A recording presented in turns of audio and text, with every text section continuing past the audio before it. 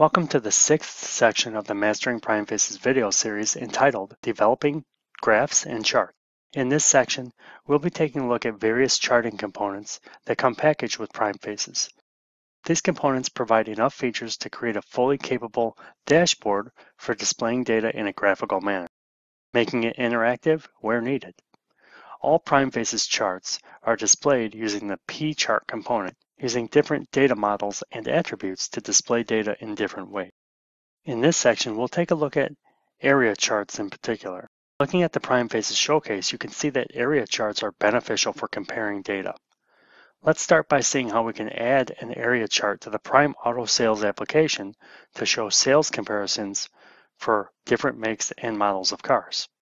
I'll mention ahead of time that all the data will be hard-coded for the purposes of moving things along in this course, but you can always substitute the dynamic data from a database or calculation in your own custom apps. Let's get started. To create an area chart, a line chart model must be developed. The line chart model contains a line chart series for each area that will be plotted on the chart. A line chart series is a set of data.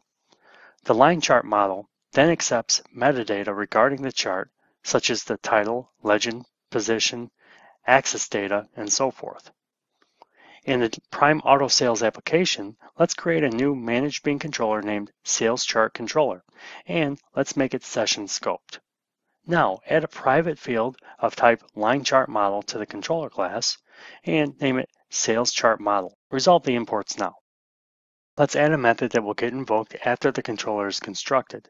We will name it init, and it will not return anything, but will invoke a method named createSalesModel, which we will create next. Annotate the init method with postConstruct so that it is invoked after class construction. Next, create a public method that returns a LineChartModel object and name it getSalesChartModel. This will simply be a getter method to return the LineChartModel for use in the view.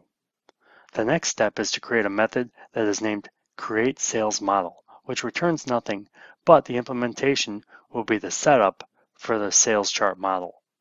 First, instantiate a new line chart model and assign it to Sales Chart Model. Next, create the first series of data, which will be named Sedan Series. We can do this by instantiating a new line chart series and assigning it to Sedan Series. We want to color in that area, so set the fill on Sedan Series to true and set the label to sedans. Next, let's add a few sedan names along with numbers to match sales. Now that we've added sedans to the area chart, let's add a truck series. So for the truck series, we do the same as we had with the sedans, and we'll copy the data from a predefined set to speed things up just a bit. Now let's set up the axis data. To create the axis for comparison, first create an axis field named X and assign a new category axis with the title of cars. Configure accordingly by setting the x-axis to Sales Chart Model. To do this, we call getAxis on the Sales Chart Model, then call put and pass the axis type.x as well as the new axis field we created. Next, we create another axis named y, and we grab that data from the model itself by invoking the model's getAxis method and passing the axis type.y.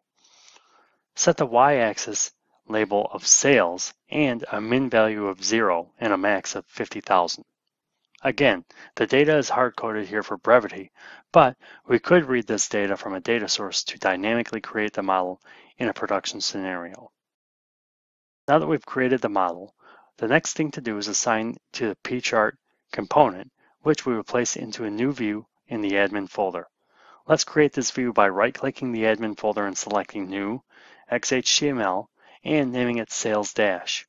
To make things easier, copy everything from the other admin view and paste it into salesdash.xhtml, overwriting the default code. Now go back and remove the contents of the UI-defined section, as we'll replace them with the new dashboard components. First, add a form and provide an ID of Sales Dash. Next, let's add a PrimeFaces panel component, providing a header of Sales Charts. Within the new panel, add a P-chart component, specifying the type attribute as line, the model attribute as SalesChartController.SalesChartModel, and we'll set the height up to 250 px for now. Save the new view and then run the application. Manually load the new view URL into your browser. When the area chart loads, you can see that it performs a good comparison of our data. Also note that if you click on one of the area chart models, sedan or truck, it will become hidden on the chart. So this can be useful if you have many different data models on a particular chart. Let's take a moment and signify the importance of the series data in our chart. If you go back to the Sales Chart Controller and navigate to Create Sales Chart Model method, comment out the lines where we add the truck series to the chart model. Save our progress and then run the application again. As you can see, when you visit the chart, there is no longer any truck data appearing. If we do not add this series to our chart, the data does not exist. Go ahead and uncomment the line and rerun the code once again. And we can see that the world is all good once again and everything is back in order. That does it for the area chart. As you can see, the PrimeFaces chart component and associated data model makes it easy to construct an area chart for performing visual comparisons. Although we created rather basic charts in this section, you should keep in mind that there are a number of attributes that can be set on the charts. For instance, one can set a tooltip, specify shadow, or even specify a zoom feature that could be handy for better comparisons with zooming in on the portions of the chart. I recommend that you play around with the attributes while setting up your models so that you have a chance to see everything that is possible. In the next video, we'll touch upon the bar chart.